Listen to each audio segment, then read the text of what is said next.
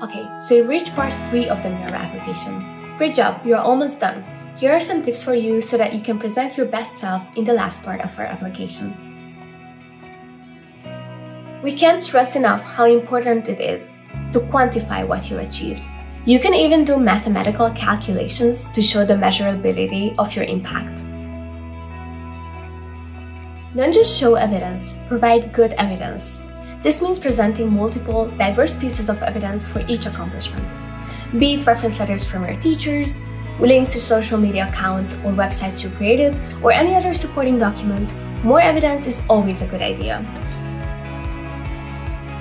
Include projects you worked on that you find value in, no matter how small they seem. Don't make the mistake of entirely relying on academic competitions. Showcase your personal projects and accomplishments too. Did you babysit your sibling every day after school? Or maybe you organize dog parent meetups in your city? We want to hear all about it. Start your sentences with active verbs such as created, organized, fundraised. Be confident, you have already achieved so much. There is no need to use overly complicated language. Focus on impressing with the greatness of your accomplishments, not the complexity of your vocabulary.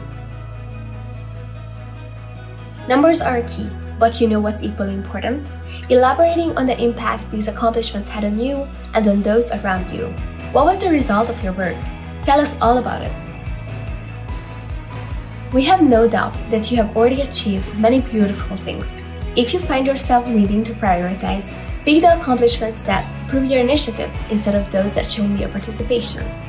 Extra tip: make your accomplishments as diverse as possible and let your many-sided personality shine. I hope these tips have been useful, and perhaps you even feel more confident about your accomplishments.